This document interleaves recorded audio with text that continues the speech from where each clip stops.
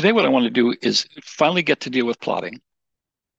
And I think the cleanest way for us to do this is for each student to actually download what's called the printer driver for that plotter onto their computer. So you can just plug it in, your computer will know what's there, and it'll just work.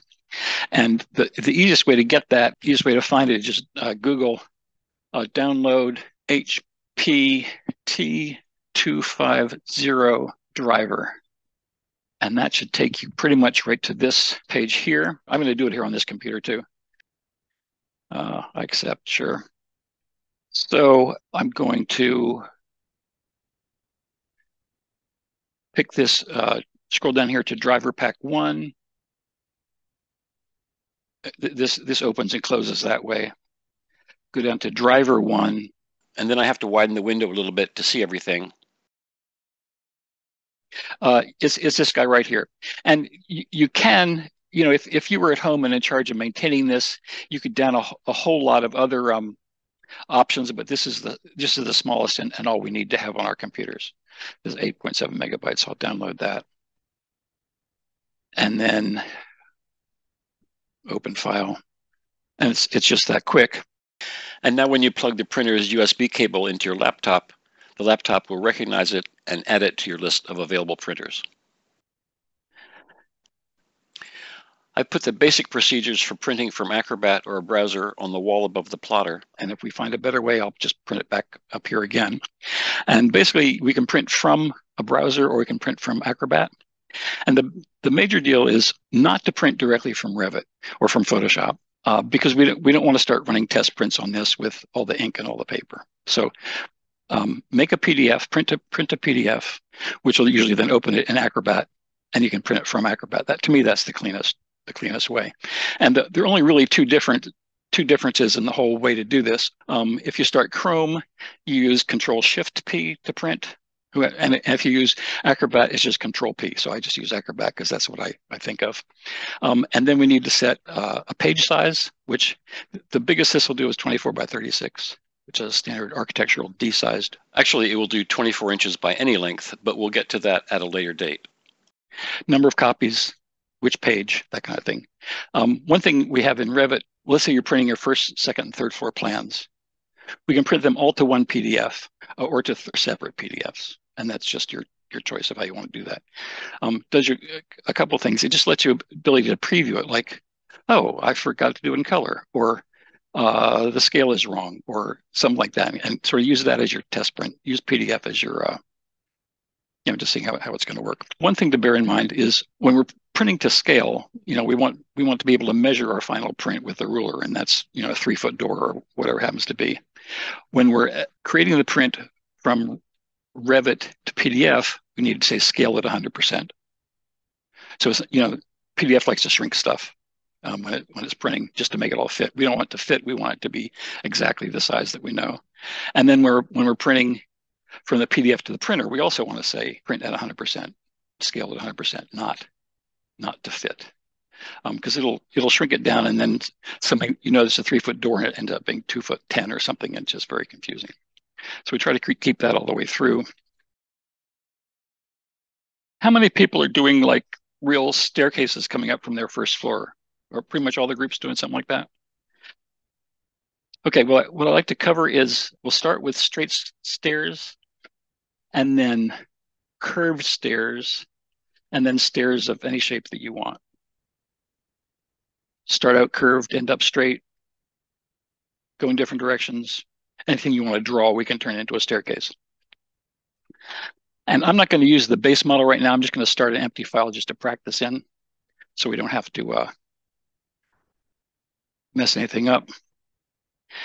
And I'm just going to use my residential, or just this default template, I guess, for demonstration purposes.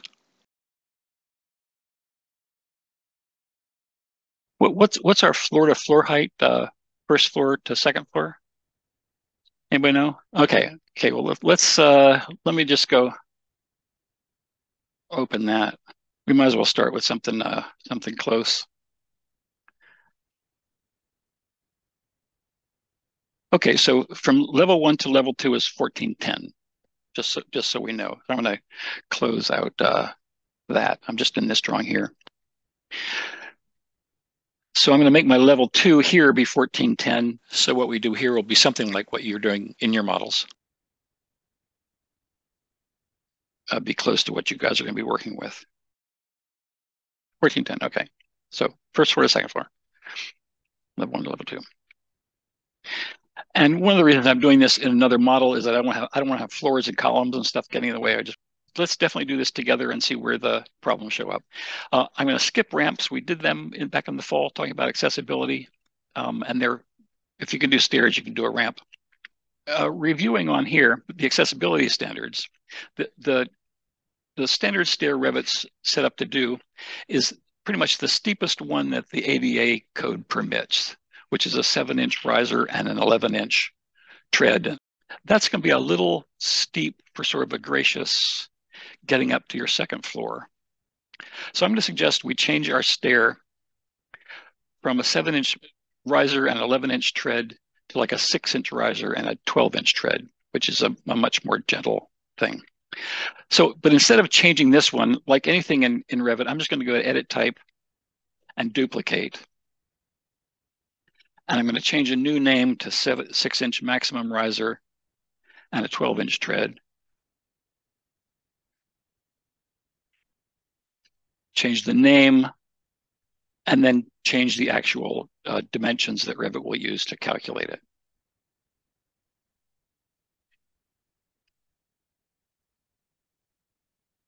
And something else to bear in mind, because this is over 12 feet from floor to floor, what did we say it was? 1410? We're required to have a landing. The most you can have is 12 feet rise before you have a landing. So we're going to have to put a landing in here somewhere. But let's look at just what a straight stair going from level 1 to level 2, 14 foot 10. You can see that right here is going to be. So this is just your first floor when going up to the second floor.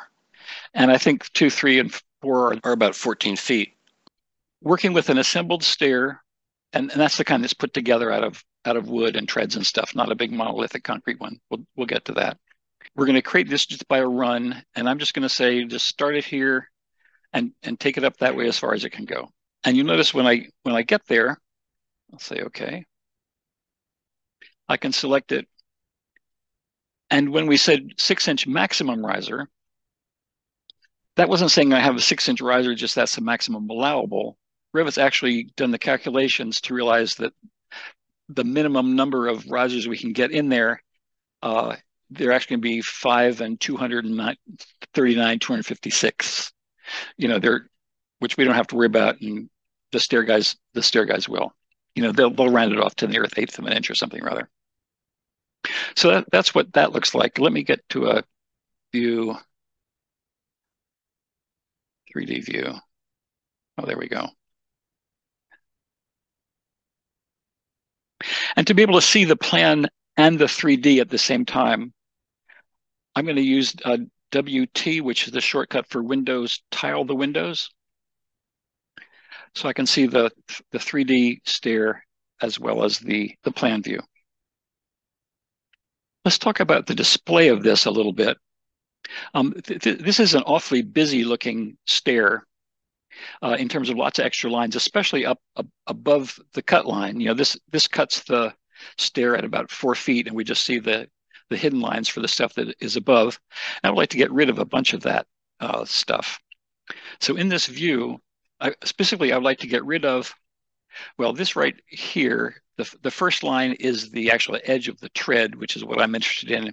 The second dashed line is where the riser comes in, comes up to that a little farther back. I would like to turn off those riser lines. And the way we do that for this view is over in Visibility Graphics to scroll down to Stairs, open that up, and turn off riser lines. And then apply. And hitting apply lets us see the effect of it without actually having to, this dialog disappear. And furthermore, for the parts that are above the cut line, I would like to get rid of the riser lines as well. So over here in Stairs, we have the lines that are above the cut line. And I would like to turn off these riser lines as well. So above riser lines, uncheck those and apply. And this first line, let's say go from this side. The outside line is the outline of the staircase. The next two lines are the two sides of the railing going up above the cut line. And that's just visually, more than we need to deal with here. So again, in the visibility graphics, I'm going to slide up to railings, open that up. And for the railings, I'm just going to turn off the display of anything above the cut line. So above all these three, just turn off. And the last thing I see here is that still leaves me with this double line here, which is more than I really want. And it turns out that what these two represent is like the 2x12 that's going up, supporting the stairs. So I want to go back down to stairs again and turn off supports above the cut line. So basically everything, well, not everything, but I'm going to turn those off and say apply. And now I have a much cleaner, I'll say okay, a much cleaner way of dealing with staircases in this view. Now, to repeat one thing about doing stairs that have landings in them, I'm going to indicate 4 points to put in a single landing. One will be here to indicate the beginning of the first run. The second will be here to say stop the first run and start the landing. The third will be here to end the landing and start the second run of stairs. And the fourth will be out here to end the second run and end the whole staircase. So let's just look briefly at that. So again, if we're doing the stair going straight up, but this time putting a landing in, we can see we're going to have 30 treads, 30 risers, I guess. And as you start creating the stair, Revit will be telling you how many have been created at this point. I'm just going to get up to the point where I've created 15 and there are 15 remaining. Click, and then I'll come up here a couple of feet and do the rest. And then Revit knows how many more to put in there to get up to the 1410. And see what that looks like. Say okay.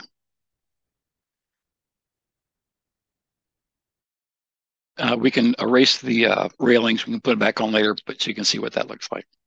Let's just look at landings again. If I wanted to do what's called a dogleg stair, which goes in one direction to a landing and then comes back in the same direction, that stair, we'll use these same things. We'll go up to here, say 15, and that's where that run ends. Then the next one will come straight over this way, click, and come back down this way. And you'll notice that Revit has added the landing all by itself. We don't have to model that separately.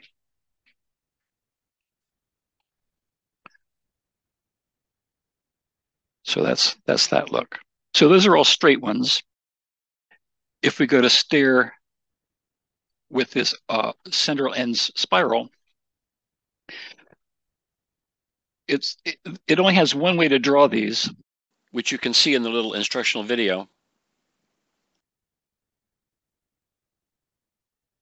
which is to indicate a center point, the center of the arc, and then a start point and a finish point. To begin with, let's just see what it looks like just to eyeball it. And something I learned in my research last night was when you're doing an arc stair, you need to check this thing called keep concentric. And that will keep a smooth spiral, a smooth arc from the top to the bottom. Otherwise, if you hit a landing, things go off in all different directions. So we'll check that, keep concentric, and then I'm just going to guess. If I use this as my center point, and then move over, you can see what this is starting to look like as I make the radius smaller, nearly comes around to tighten on itself. If I move that back, I can get to here and get pretty much like a 90-degree stair. And I'll just do that. So that looks like 18 foot.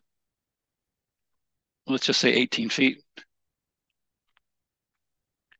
And then I can just click there and then drag up until Revit makes my stair come up to the top.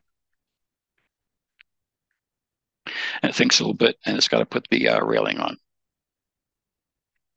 which are pretty nice. These are nice, smooth helical shapes.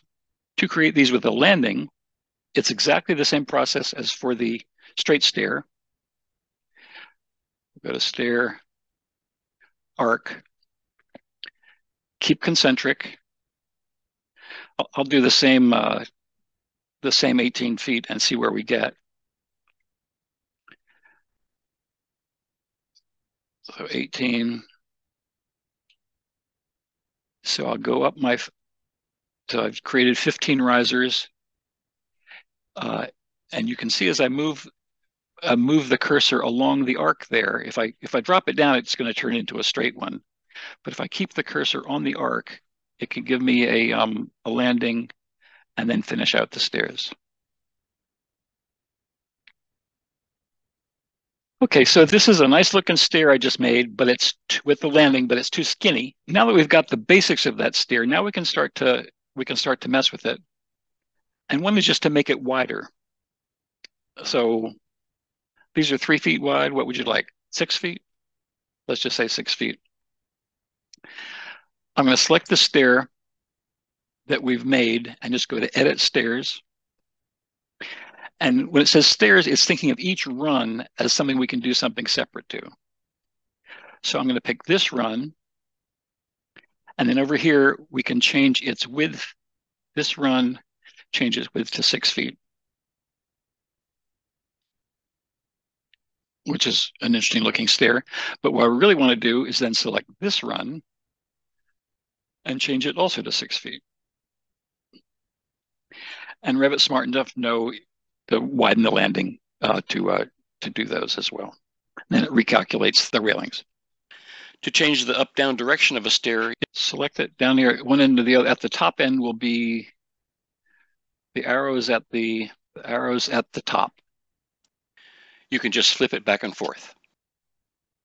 While we're looking at these, we have a couple of choices of how to build stairs. Since you guys are working in a concrete building, we can build this stair to look like it's made out of concrete instead of wood and planks, because what we have right now, is just wood stringers and wood steps. Let's get back on top of things. But if we select the stair, we can change it from this assembled stair made up of pieces to a monolithic stair.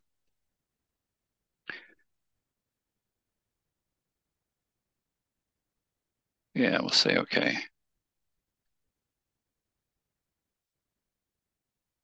At which point it starts looking more like something maybe more fitting for your building. And then let's say I pick this stair right here and wanted to make it wider. So I'll go to Edit Stairs, pick a run,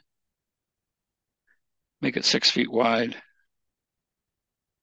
Pick this run, make it 6 feet wide. Okay. And then I want the bottom of the stair to flare out. That doesn't come built into Revit because it doesn't know what you want or what you might like. But if you remember in Revit, and maybe I haven't explained this fully enough, but it needs to be said, everything in a Revit model, everything 3D in a Revit model can ultimately be reduced to 2-dimensional sketches. Remember, every leg for a table started out as a square and then got extruded. Every tabletop got, started out as an oval and got extruded, whatever. Stairs are the same way. If we pick a staircase and go to Edit Stairs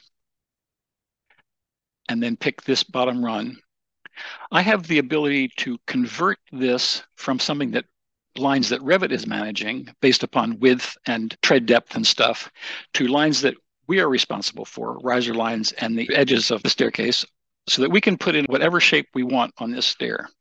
And we do that by converting this run right here, which right now is still controlled by Revit over here in properties and stuff. And we're going to convert it to a sketch-based stair, which will do whatever we tell it to do. And it says I can't go back except with a lot of Control Z's. I can't just pick it and say no, I didn't mean that. We'll say okay, close. And now that I have this bottom piece converted into something that we're responsible for, we can then go to Edit Sketch And you'll see that what we have here is three different kinds of lines. We've got the black ones that represent the risers where the level changes.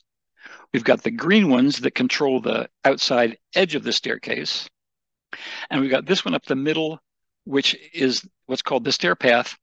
And we have to, since we're responsible for this, we need to tell Revit when we're asked to draw one, if we are, to draw a line that goes from the first riser up to the top riser. And let's just say I want this line, the staircase, just to flare out at the bottom.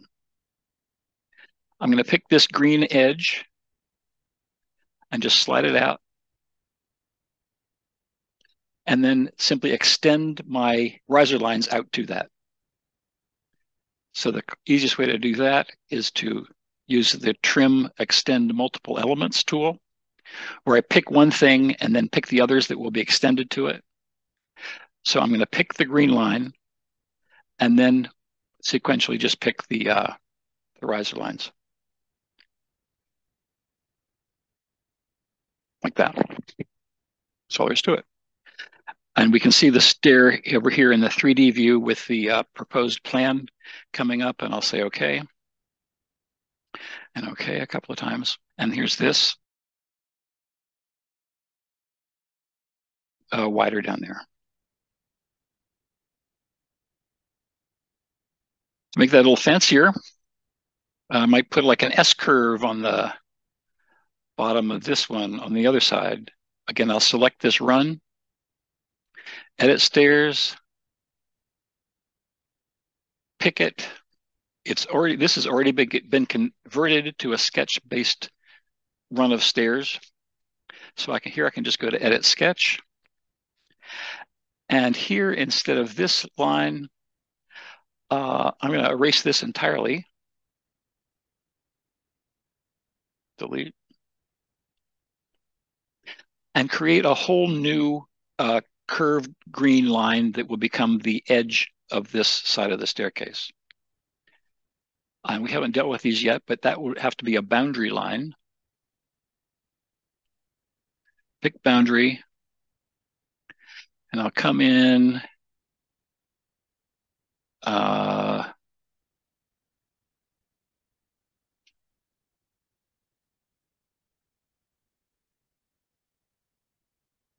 And I think I'll put a curve on there. I'll put a fillet with a radius of, I don't know, 4 feet or something on that.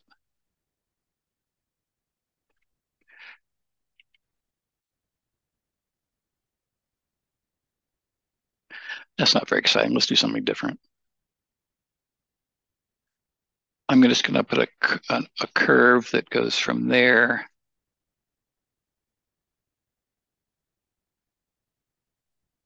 to there to there.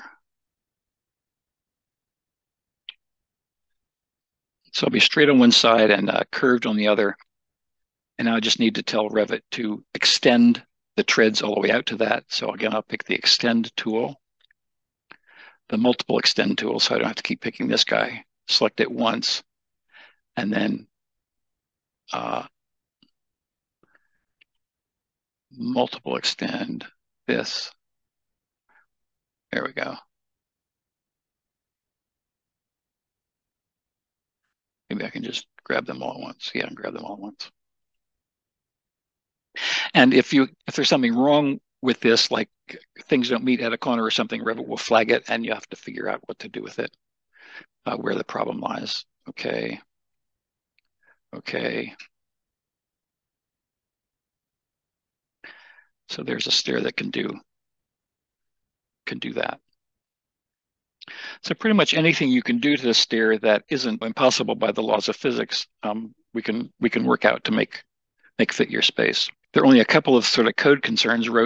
Stairs can't narrow on the way down in the direction of egress. The landing has to be at least 3 feet long. I think we got plenty there. I didn't measure it. I'll just save this as a file. Save as. Oh, let's do this. Let's say that this is the stair that I want to keep for my building, for my base model. I've worked out the dimensions here in this view, and I want to I don't have to recreate it. I want it just like this. So this is a scratch file. So I should just be able to open my base model, because this will affect all the members of my team, out of my box folder. Yeah, ignore, continue. Going to go to my level 1.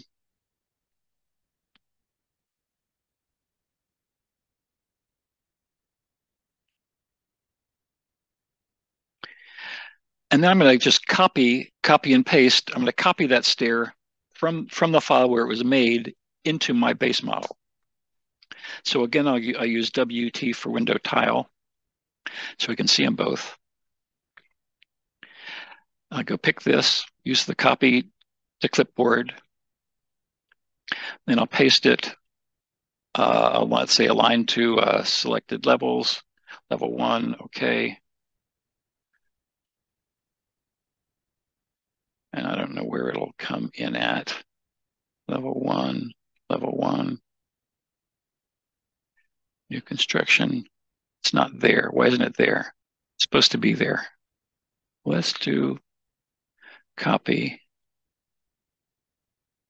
I come over to here.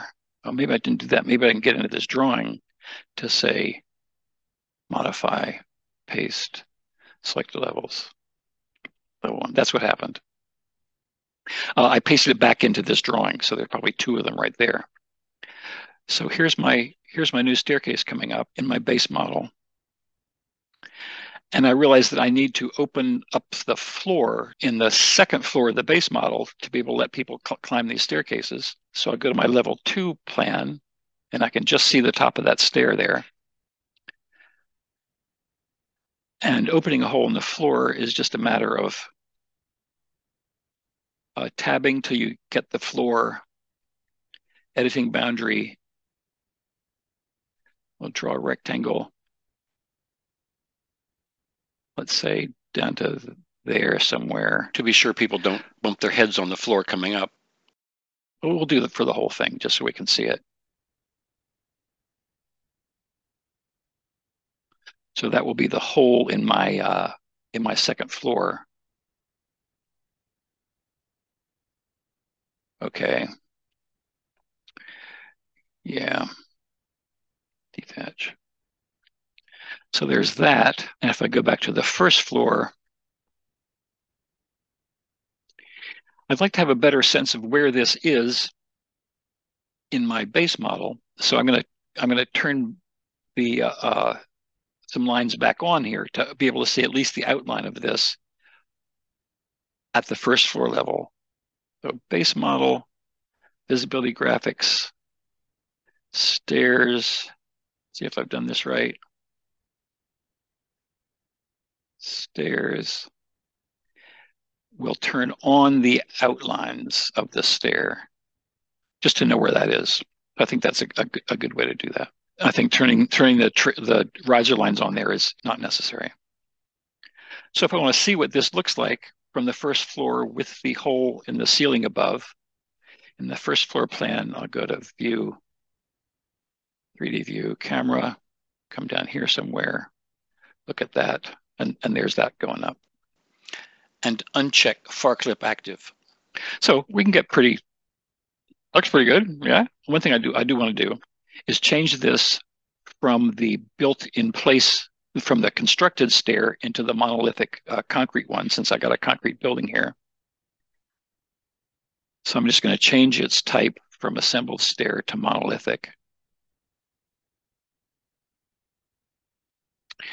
Oh, sorry, excuse me. I've got monolithic already tied into to a particular rise and run. Let's see what my options are. What I need to do is create a new type of monolithic stair in this model that has a 6-inch riser and a 12-inch tread. That would take care of it. I think in terms of these stairs that are already in your base model, there's already a monolithic stair with a 6.5-inch riser. And I think probably just using that instead of copying one in from another file is going to make the most sense. If you've erased the railings from stairs, as I have in this case, we can put them back on by drawing them where we want them, and then attaching them to this object, just sort of the way that we can attach walls to a sloped roof, we can attach railings back down to a staircase. And that would happen this way. Architecture, railing, and we're going to just sketch a path to see what's going on. In this case with a line,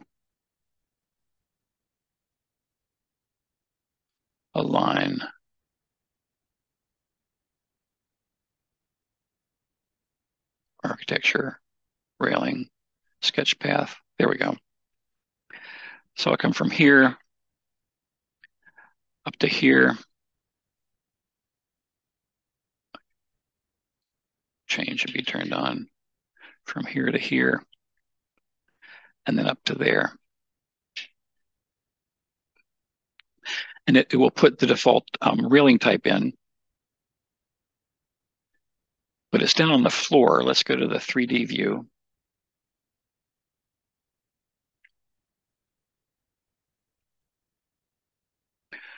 Wait a second. Go back to my camera view. Camera view. This one. It's down on the floor. What I want to do is attach this railing to this staircase. They don't really know each other there yet. So we pick the railing, pick new host. Right now its host is the floor, or actually it's the level. Pick new host, pick the stair, and it'll climb right on up. And the cleanest way to get that for this curved area, instead of trying to duplicate the curve, we go level 1, create railing, sketch path, and then I'm going to offset it from an existing line, or in this case, arc. I'm going to pick lines. It asks me how far off of that line do you want the this. I'll pick this edge right here. How far off of that do you want the railing to go? So I'll pick this. I'll pick offset. Let's just say 6 inches, just so we can see that. And then as I pick this line, I get a choice between which direction I want to go. I'll go to the inside of that one, and to the inside of that one, and say okay. And you can see that one is now drawn there on the floor plan level. I guess we can get rid of this. And then I'll attach this one to the staircase, pick the railing, pick new host, pick stair. So that'll take a little finagling to get working just right, but that's essentially what we can end up with. And one question that comes up with stairs, especially in a place like this where it's sort of a tall staircase, is this supposed to be like a grand entrance up to your restaurant? Is just a way for people to get up to their rooms? Is this a service stair for the caterers to use or something or other? And think about whether, if it's something you're trying to invite people to use, whether you want them to see this end on. Would it be more gracious to see it from the side? Just sort of generate a couple of views and decide which is going to be the most. If you're trying to invite people up the staircase, what makes that good? Presumably seeing it coming in underneath the stair would not be particularly exciting. Doesn't let you know what awaits you above. I'd like to show you about drawing a completely custom stair where you don't use the basic Revit tools at all, the Revit stair at all, but just draw it with lines from scratch. I'm going to go out to level 1. And out here, let me just see what this sectional view here is like. I'm in the base model, so everybody would inherit this. Let's create a section across here.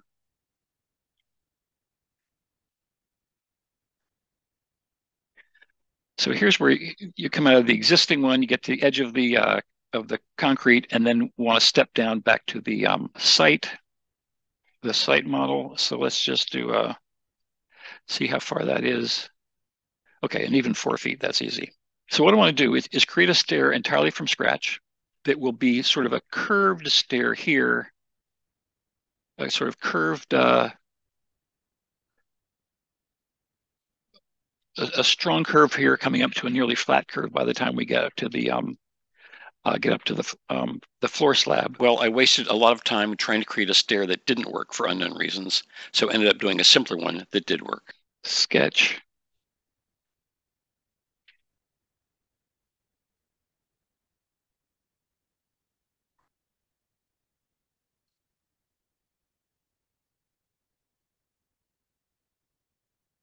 Riser. Arc.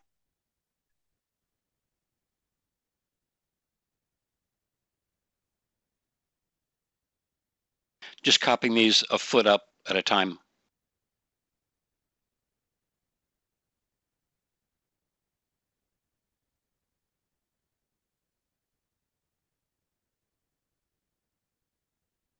Okay. Trim these.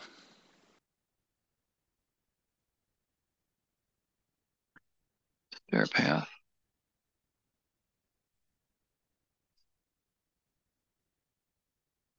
Okay, well, that one worked. And in the real world, I'd come back and straighten that top riser so it would fit against the platform. Okay, it's going backwards. Make it go up instead. Anyway, so there's that. So we can create these entirely from scratch, although you do so at your own peril, I guess. Okay, I want to talk a little bit about railings. Basically, anywhere somebody can fall more than 30 inches, you need a 42-inch guardrail. And then anytime people are going up and down stairs, we need a 36-inch handrail. But there's two different things going on. Okay, well, let's look at a few of the options available with railings, so that you'll have these available for you. And first of all, if we just look at the railings that come with Revit, by default it puts up this one called a rectangular handrail, and it's not a handrail. This is actually a guardrail. If we go to guardrail pipe, then weirdly we get one that is true guardrail height and has a handrail on it. The naming is not consistent with how it's understood, at least in the ADA standards. But let's go back to this one.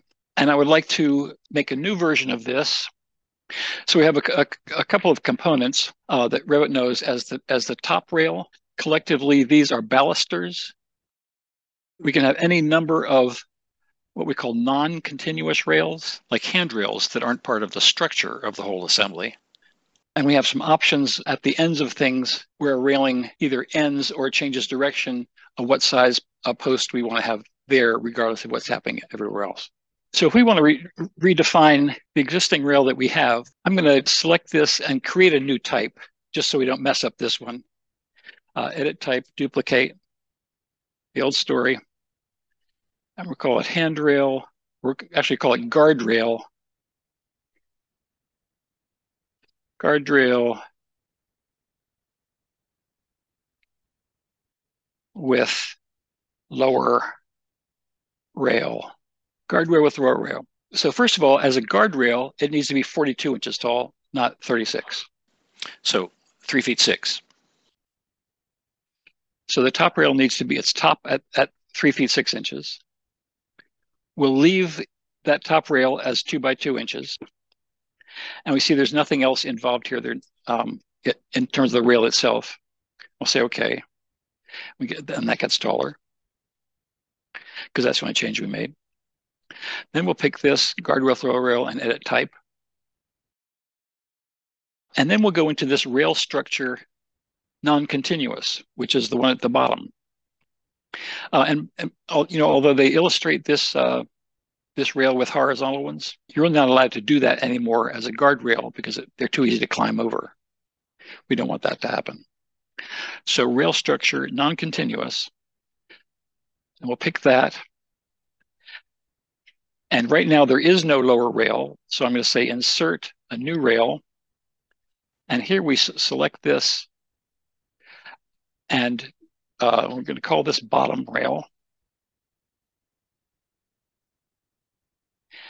And now its profile is its shape that's getting extruded along there. The top one is 2 by 2 inches.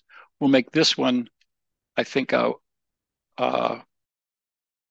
square handrail, 1 inch square. Okay. Okay. So there that goes in. I'm going to erase this and look at this in an elevation view. At this point, I'm going to change this stair to the concrete type so we don't have all this, worry about this coming in here.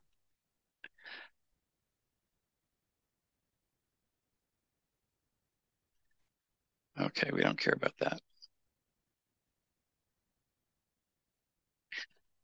So a couple things here. One is I need to move this rail up, this bottom rail up, so that it doesn't hit the stair. Pick this, edit type, go to rail structure non-continuous.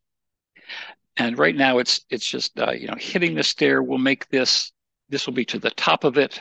We'll make that 4 inches and see what happens. Fine. Okay, so that goes up. Now I would like to have every, I guess, 12th one of these come down to the ground. Let's say 4 feet. They're 4 inches apart. So we'd have 11 short guys and then a long one. And this gets a little tedious, but we say edit type. And then we do baluster placement. And you can see that here we have let's drag this out a little bit. There's this regular baluster pattern just repeats 3/4 inch square baluster repeating every 4 inches. And it's going from the top rail down to the base, which is hosted by the stair. And actually, most of these, if I want them hosted by the bottom rail,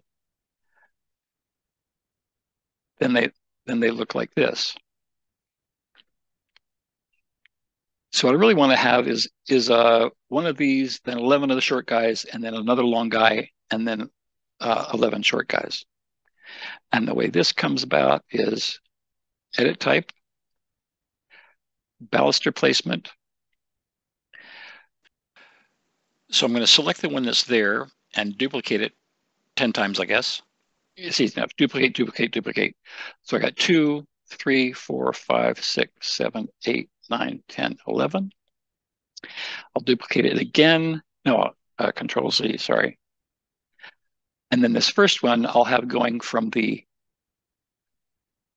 host, whatever that is, which in this case is the stair, to the top rail. Then 11 of them going from the bottom rail to the top rail. Apply. Okay. Apply. Okay. There's a little issue here. We couldn't get that whole bunch in there. So we have to go to edit type, baluster placement, and say if you've got space that's not filled up, fill it with the, just truncate the pattern. And it'll fill there in, it starts from the bottoms. We have our 11 long one, 11 long one, 11 long one. And then it couldn't fit 11 in here, but it's got that much. I put a link on today's notes down here at the bottom of page 2 for a really complete, thorough tutorial on adding railings by Paul Oben, who's the master of all this. And that, interestingly, is like one of the chapters in a much longer one on LinkedIn that he has that is really the whole, all of Revit. And I'm just saying I use this particular chapter, if you like, for railings. That's all I have to present today.